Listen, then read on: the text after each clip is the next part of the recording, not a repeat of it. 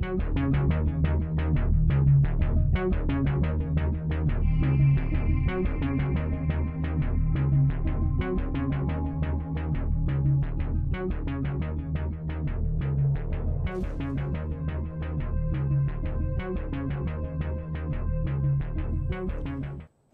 welcome to our program. I'm your host, Ron Whitlock. Will there ever be a Veterans Administration hospital built in Greater South Texas to provide medical care desperately needed to all the veterans who are currently taking buses all the way to San Antonio and are getting private transportation all the way to Audie Murphy Hospital in San Antonio? We're going to discuss that issue. There's been an awful lot of political support for building such a facility, but the actual bureaucracy of the Veterans Administration seems to be currently opposed to such a move.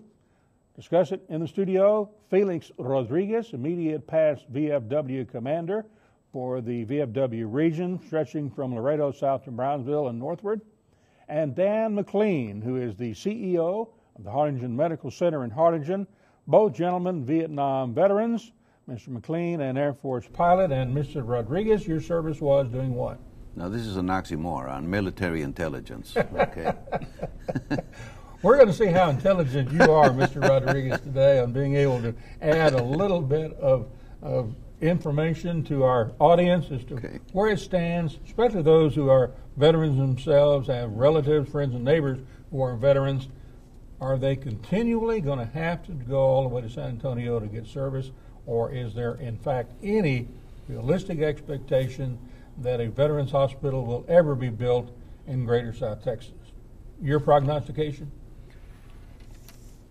Well, currently, again, we are working towards the fulfilling, having this project come to fruition, that we do have a hospital here in the Rio Grande Valley, a Veterans Administration hospital here in the Rio Grande Valley. How does it look? I don't think we're even halfway there yet. Now, we don't have the support in the Senate. We've got a lot of support. We do have a lot of support in the House of Representatives.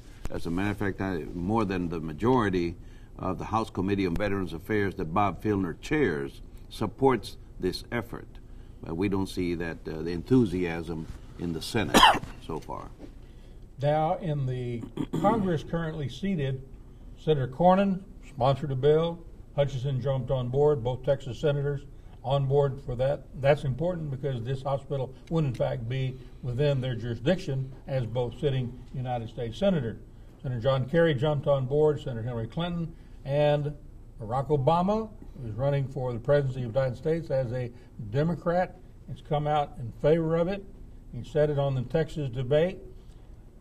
Some of his people have told me in interviews that he is behind it 100%, and even after leaving the Texas campaign trail has brought it up in other events around the nation, again saying what a travesty it is that veterans such as yourself and yourself, Dan, do not have the coverage and health care needs you have right now provided by an actual VA hospital.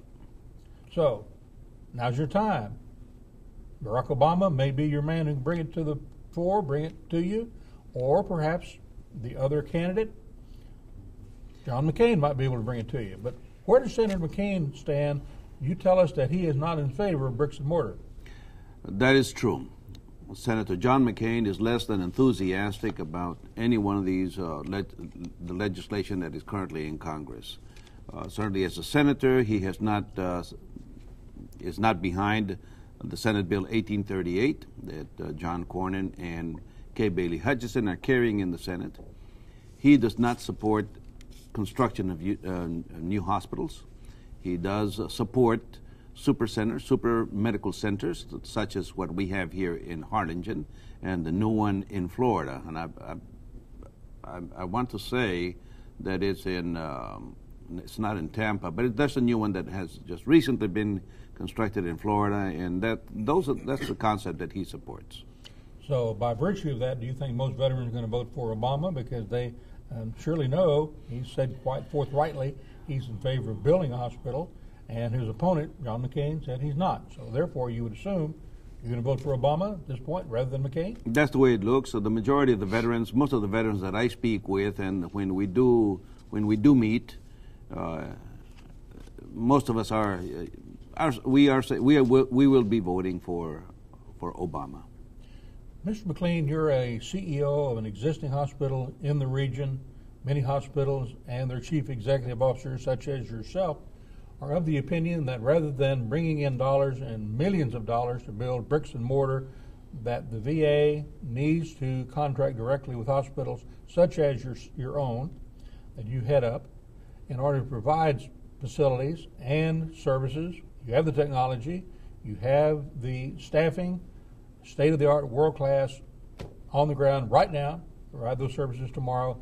Just give us a contract. I came to the Valley in 1997, and one of the first things that I recognized is that veterans were having to travel to Audie Murphy. I contacted the VA at that time and began working with the VA towards things that we could do directly in the Valley. And we did accomplish some contracting for outpatient services, but for inpatient services, they continued to insist that the veterans go to Audie Murphy. The reasoning behind this is that they have some specialty programs at Audie Murphy that they need to protect. If they don't have the appropriate volumes to support those programs, they won't be able to protect those programs. So they continue to accumulate those specialty patients into those programs. They've just swept all the rest of the patients along with it.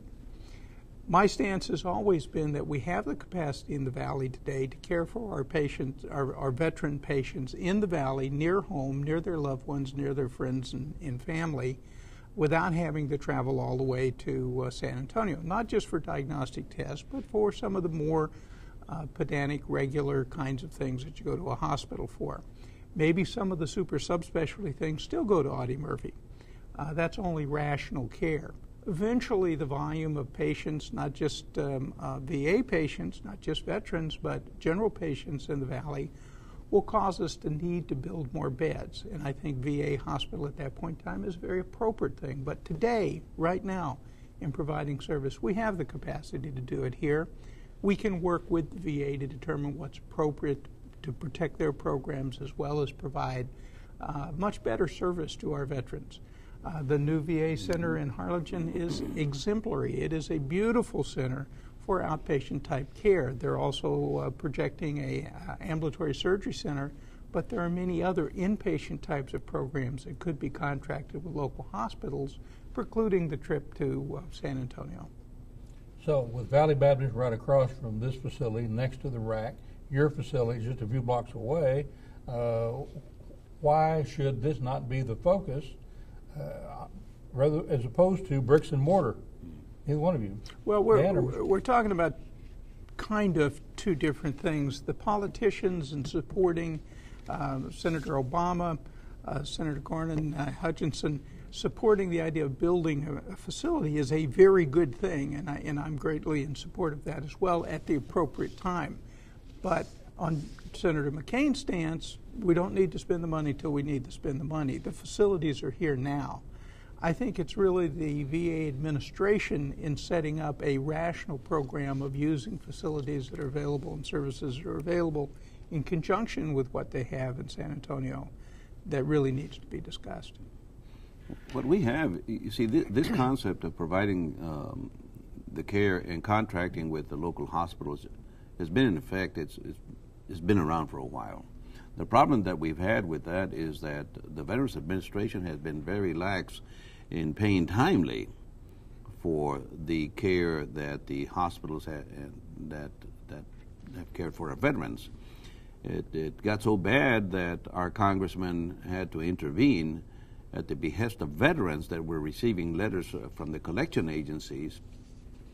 The congressman had Rubén Hinojosa is one, and Solomon Ortiz signed on to that letter, and where they wrote the Veterans Administration secretary complaining of their being late in their payments to the local hospitals.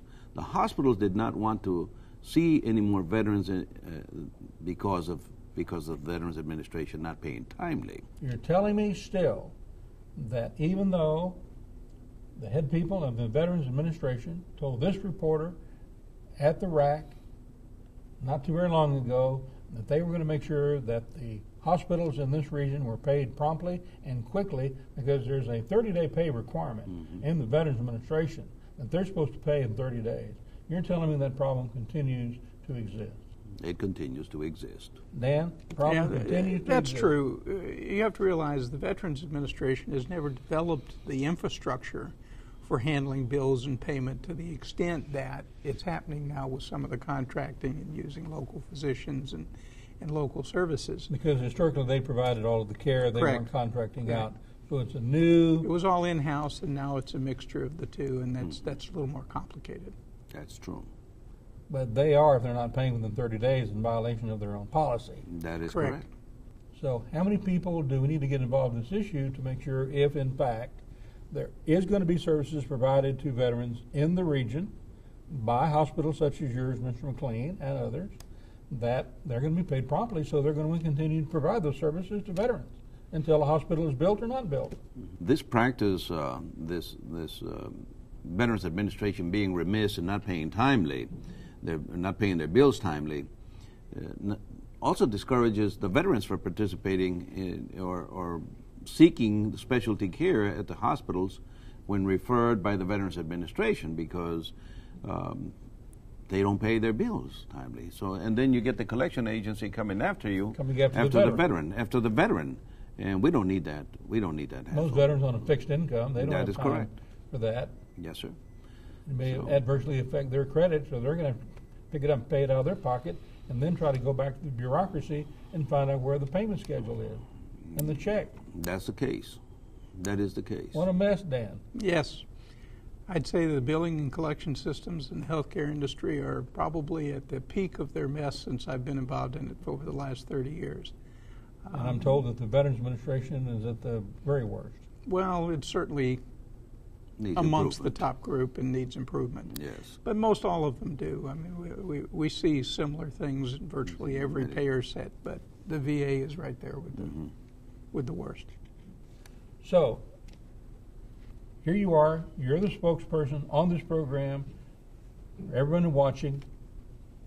Do you think it's really going to happen with so little support in Congress, with the bureaucracy not in favor of what you're trying to do, and that is build an actual building for veterans in South Texas?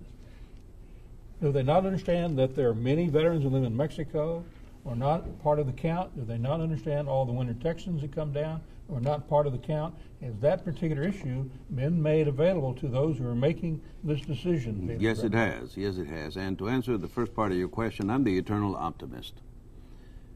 I believe we will have our Veterans Administration hospital down here. I firmly believe that.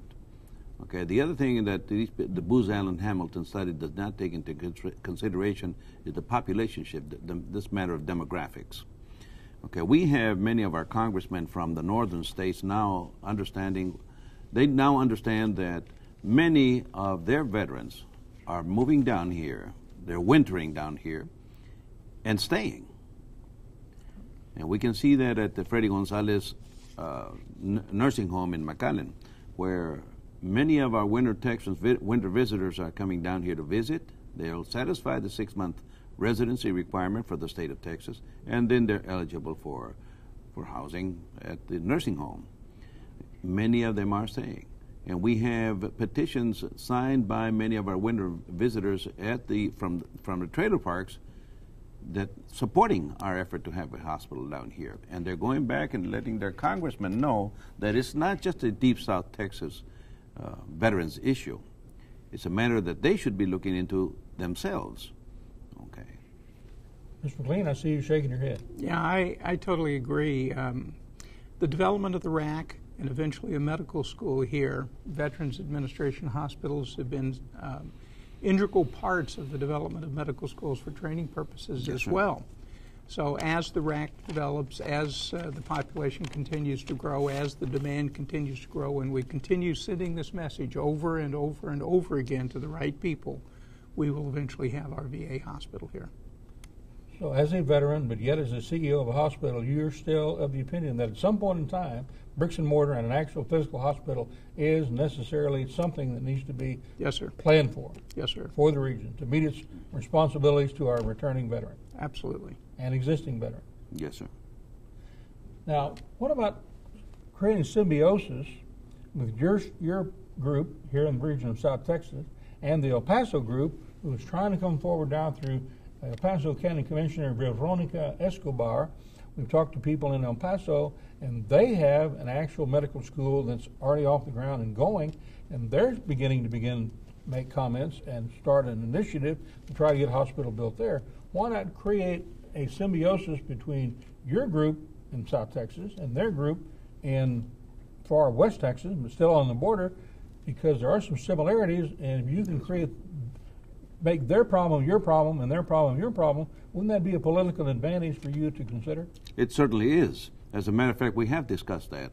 As District 18 Commander of the Veterans of Foreign Wars, when we do have our conventions and trainings, be it in Austin, San Antonio, or Dallas, we have district commanders from throughout the state of Texas meet, okay? And we do meet and discuss that. And so we do support their effort in El Paso. And I will be visiting with our comrades in El Paso so that we can come together and make this a two-pronged attack, I should say, using a military term here. As a matter of fact, we have the days, there was an impression where the Rio Grande Valley was thought of as the land of mañana. That has never been I've never used that term. There's no mañana in my language, okay, for when we talked about the Rio Grande Valley. Okay, I don't approve of that. Your language is hoy. Sí se puede. Sí se puede. You're going to go to your El Paso comrades and say, let's join forces and try to get a VA hospital not only for the region of South Texas, which you represent as immediate past VFW commander, Brownsville, Laredo, but now bring in El Paso and join forces. Why is that important, and why will that work? Well, because again, we need a hospital. They need a hospital in El Paso just like we do here. Okay, we've been ignored for too long, and we need to get together. We need to work together. And this is not a racial or ethnic group or a partisan issue as well. This is a veterans issue. There's no room for Democrats or Republicans here. There's no room for anybody using racial or ethnic descriptions, okay, as to what we need down here. So yes, here on this show, I can say that we will be partnering with our brothers and sisters out of El Paso to ensure that they get what they need, just like we get what we need down here. Mr. McLean, they've already got Senator Cornyn, Hutchison, Kerry, Clinton, and Obama. They've got Silvestre Reyes, who's the most powerful Democrat in the House at this particular point in time, especially in the Lone Star State in El Paso. With that symbiosis with his power in the House and these senators in the Senate side, that may be a good way to go. Well, for their purposes. We're accumulating more and more supporters. The issue is becoming more and more well known. The discussions with our senators, the discussions in Washington about this, and more information that's coming out has led to the new VA center in Harlingen, which again is one of the new centers that's exemplary. It is. It's just the beginning of a snowball that's going to gather speed and gather momentum and lead to us getting a hospital eventually. And we're now going to bring you some of the comments made by the Veterans Administration and their consultants as to the rationale behind why actually building a VA hospital does not meet the requirements of the current Veterans Administration policies and procedures. This presentation that we are going to have of the study and the veterans' response to the study on health care needs in South Texas. The VA was asked to perform a study to examine the need for a hospital in South Texas. Veteran stakeholder input was very important in shaping the options which we considered. For veterans living in Corpus Christi, it is a 2 to 2.5 hour drive to San Antonio, and as we know only too well, the traveling to San Antonio from here is a 5-hour one-way, 10-hour round trip, a significant travel burden. We looked at what veterans were traveling to San Antonio for, and it turned out that almost 98% of the trips were for outpatient care. Care that, for that 20-minute visit, for that 15-minute visit for exams and checkups and lab work and tests. The inpatient overnight hospitalization for 3, 4, 5, 6 days was accounted for about 2% of the trips. And in the lower Rio Grande Valley, it is projected that there will be need for about 15 inpatient beds in the year 2015. So you're talking about, frankly, thousands of what we call bed days of care, where somebody's occupying that bed for a day, thousands of bed days of care, over 10,000, really, close to 20. But when you divide the bed days of care by the number of days in a year, and you come up with the number of beds you need. Okay, it's just about 15 beds. Okay. As a result, our recommendation really is to construct a health care center that will be devoted to the outpatient specialty care of veterans, including beds for one-day surgery and outpatient surgery and that type of care. If we just built a small hospital without that, veterans would not be well served, because in very small hospitals, less than of this size, 15, 20 beds, there are real concerns about the quality of care that would be rendered, and we'd really be concerned that veterans would get substandard care in an environment like that. Again, our recommendation is to build a 158,000 square foot South Texas VA healthcare system. This expansion would occur in 3 phases between December of '07 and be completed in 2010. Talking to my friends, the veterans, they've been using the word hospital, but this a center could be the same thing as a hospital, correct? It's going to be a large facility, right, dedicated to the full spectrum of services, specialty services that veterans need. To me, the study is invalid or void. When the study was here, the possibility of a hospital, I was told that not even if you had 3 times the veterans population would you get a hospital here. What I was saying then is what I just said now, was that a hospital that is a very, very small hospital would have severe limitations in its ability to care for the full spectrum of veteran needs. Felix Rodriguez, a wrap-up. I just want to say that, Mr. McLean, thank you again. It's good to see you again. And I want to thank you for the excellent services that you provide there out of Harlingen. And I'd like to think that this super center, the super clinic in Harlingen is doing a really good job as well.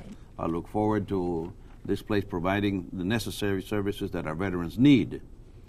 The Veterans of Foreign Wars remains committed towards the construction of a hospital for our veterans here in the Rio Grande Valley. As an excuse that we were given in the past for not having a hospital here was that we did not have a medical school. Well, I've always said that the converse is truer yet, and then they can't use that excuse anymore. Again, it's an excuse, not a reason. We have the Regional Academic Health Center now. Okay, it's a 2-year internship program. I say that we can work hand in hand. We can have our VA, we'll have our cake and eat it too. We can have our VA hospital here, and plus a fully accredited 4-year medical school, the first professional medical school here in the Valley, and they will complement each other. Your reaction, Dan? I think he's absolutely correct. I think the time is now. The groundwork's been laid. The infrastructure is developing with the RAC. The new Veterans Center in Harlingen. The need is clear. And speaking for all of the hospitals and professionals in the Valley, we're ready to take care of all of our patients, which include the Veterans of Foreign Wars. Freto Garza is a Vietnam veteran, and he's a writer. His Veterans Voice column appears in the Rio Grande Guardian at riograndeguardian.com. This is what he says. Americans are very patriotic people, and nowhere else in America does patriotism run as high as it does here in the Rio Grande Valley of Texas. If only those in power would feel the same and actually do something for the veterans and soldiers. Let's give them their just dues. The local veterans and soon-to-be veterans from Iraq and Afghanistan, let us make a lifelong dream a reality, a veterans hospital in the Rio Grande Valley. Till next time, adios.